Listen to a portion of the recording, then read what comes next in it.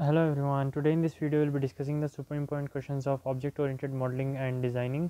So in this video I have collected the previous year questions from the different question papers, and I have written down here as well as the topics which are more important and which are most repeated ones that I have written here. Okay, so if you already know about the concepts which are present in the modules, and if just going through the document will get means that would be sufficient for you, then you can means go through our document, or else you can watch this video. Okay, so before starting, if you like this video, hit the like button and don't forget to subscribe to my channel. Your support helps me make more videos like this. Okay, so from the module 1, the important topics are the object orientation and generalization, aggregation, composition and inheritance. Okay, so object orientation, there are few things, like for example, what is object oriented, what is object orientation, aspects with example you have to explain, object oriented themes and the models used in the OO modeling and the design, and the modeling concept, class model of the windowing system and rectification. So basically you need to know the basics of object orientation and its principles.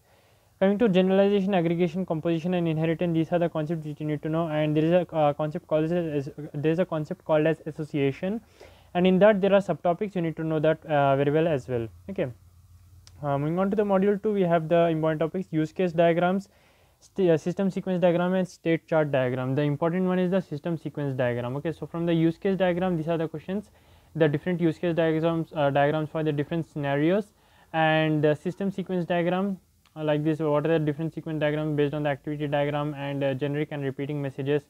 Coming to the state chart diagram, there is the ordered item state chart diagram, and explain it with the steps, and development state chart diagram. So these are the concepts important from the module 2.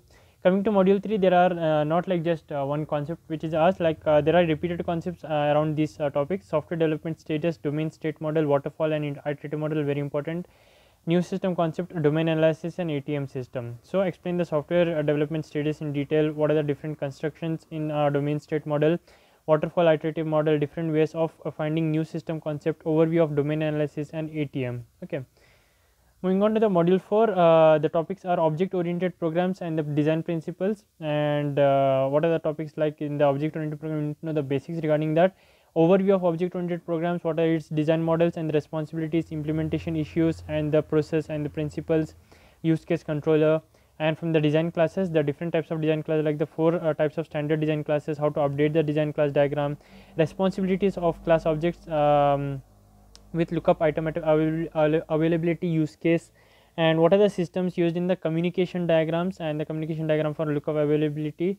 Explain the primary responsibility of view layer classes, domain layer class and data access layer classes. Okay, so these were the important concepts from module 4. And coming to the module 5, the 2 main topics are the design patterns and consequences and other patterns. Design pattern is very important concept, like what is the design pattern, essential items, how to select and use a design pattern, 5 design problems, and explain how the design pattern solves them. And the consequences are asked from the singleton and adapter class, prototype class, applicability and structure of proxy pattern, and applicability and benefits and liabilities of abstract factor pattern, and what is creational and structural pattern. So these were the important concepts what I found from the previous year papers from the object oriented designing and model. So if you have any doubt, you can ping me on Instagram. My ID is in the description box, and make sure you hit the like button and subscribe to my channel. Your support helps me make more videos like this, and thank you so much for watching. I'll see you in the next one.